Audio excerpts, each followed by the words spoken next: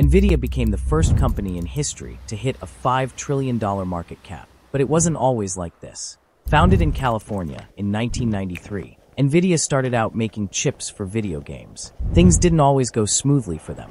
According to CEO Jensen Huang, at one point NVIDIA was down to its last 30 days of operating cash.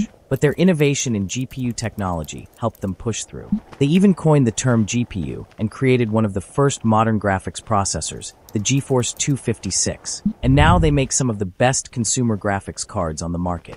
But NVIDIA didn't stop there. They expanded into high-performance chips and GPUs that now power the AI revolution, from machine learning to data centers and supercomputers. To put it in perspective, if NVIDIA were a country, its value would rival the world's third-largest economy today, right behind the United States and China. From humble gaming roots to AI dominance, NVIDIA's rise shows how a single company can reshape technology and sometimes history.